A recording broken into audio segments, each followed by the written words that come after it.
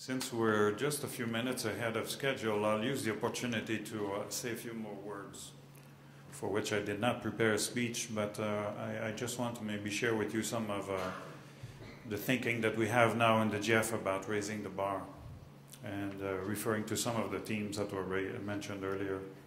First, on the issue of funding. We want to raise the bar in many different ways, but let's start with that one.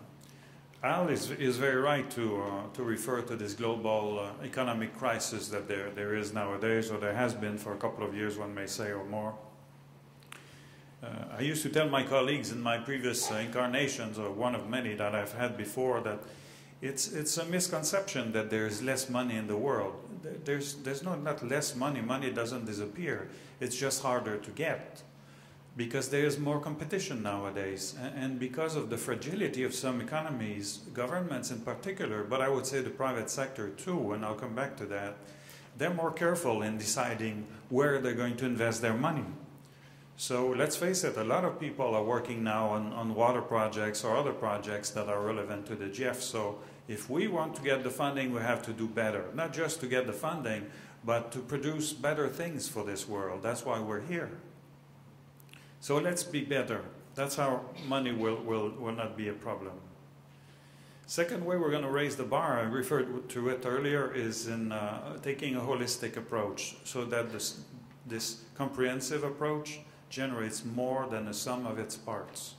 That's a very significant change that we should not underestimate. Otherwise, we're going to be lost in a drizzle of little priorities that individually don't make as much sense as they should. Third way we're going to raise the bar has to do with quality. No quality, no money. That's very clear. But no quality, no input. And that's what hurts me more, would hurt me more if that was the case, because we owe the world the improvement it needs in water in general. So we have to work harder at being more cost efficient, cost effective, and just being better, achieving better the objectives for which donors of all kinds have entrusted us in sharing their resources with us. So cost and impact, these are two of the elements of quality that we must have in mind in this holistic approach. The third one, I mentioned it, is very important. It's to document what we do. Now is the 20th anniversary of the GEF, so one of the things we're doing is that we're trying to recap a little bit what we've learned in the GEF over the last 20 years. And we were quite amazed, to tell you frankly, because we realized that over the years we've done thousands and thousands of projects, many of which are just in filing cabinets today. So we're trying to, and some, unfortunately, which have disappeared with people that used to work on them, or because the information generated was verbally shared until it faded away.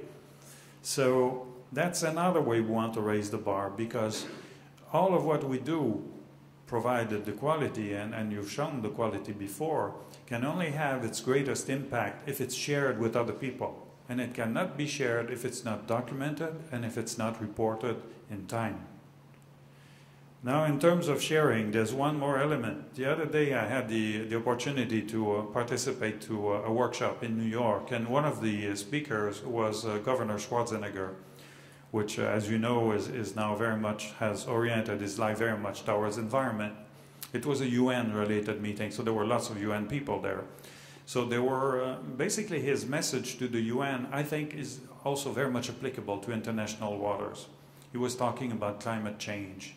He was saying climate change is very important, and he was very passionate about that, and rightfully so. He was saying climate change is very important, but many people don't understand what that means. Many politicians don't understand what that means, and as a result of that, many of them don't believe in it. So while climate change is so important, because if we're to fail to address that, then the whole world will suffer in terrible ways.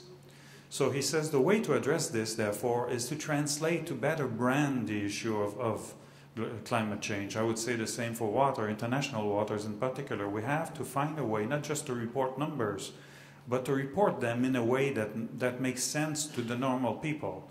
Not that you're not normal, but I mean to other people that are, let's say, less technical than all of us are here. Because to keep Mr. Schwarzenegger's example, he said if you talk to somebody, climate change is important, they will say, yeah, sure, but that doesn't change much for me. But if you say, yeah, but climate change or international water, you know, if we don't do anything, it will have an impact on the climate, which in turn will have an impact on agriculture, which in turn has an impact on food, on jobs, on security. Then they start listening to you. They say, jobs? Really? That security? So international waters, or water in general, is very important for the same reason. It's very important to say that because of project XYZ, now we've mitigated so many tons of CO2, for example, or X quantity of nutrients that would have been otherwise thrown in the sea. But let's remember that as important as these statistics are, they are because that's what we use to improve our next projects. We need them. But the common person in the street and many politicians, except the ones we have here, but other ones, many of them don't fully grasp what we're talking about. So how would you like governments to put in place this legal framework that is needed if they don't understand what we're talking about? So we have to find a way to make it in a language that everybody can understand. And last but not least, the way I see the future, maybe because it's part of my past too, is that the future has to do with governments, of course, with organizations represented here and others, but it also has to do with the private sector. And there again, as for governments and people down the street, we have to find a way to communicate to them in a way that will resonate. For instance, it's very nice to offer the opportunity to companies to become greener. You know, invest in depolluting X part of the world or part of your installation, and you'll be greener, so it will be very nice. That's good, but that's not good enough. We're not a charity organization, and that's what they will tell you even more than us. They will say we're a business organization, so it's nice to be green, sure, but what's in it for me? That's what they're going to say. So we have to be creative. I'm just thinking of one example that I sometimes quote because I like it a lot. I think it reflects that. One of our projects is in Brazil. It has to do with, Al has heard me talk about that one before.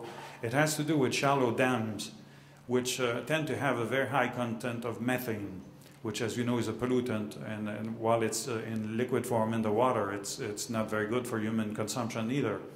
So we have currently a number of demonstration projects in Brazil, in the Amazon region in particular, where we're trying in areas of high methane concentration in these small dams that produce electricity to find sustainable ways to recover this methane and then use it to produce more energy. So you're not just removing the pollution, but by doing this, you're generating additional profit. So it's the same in agriculture or in brewery production as well. There are ways, and we're there to demonstrate the world that it's possible to help these companies become greener while making money doing it. So the more we can create initiatives that way and explain them in that way, the more that will resonate with the private sector, and the stronger we will be expanding our network of partners. That's another way to raise the bar. Okay, the last way is that I'll stop talking and please invite you to have the break because I believe it's the time now. Thank you.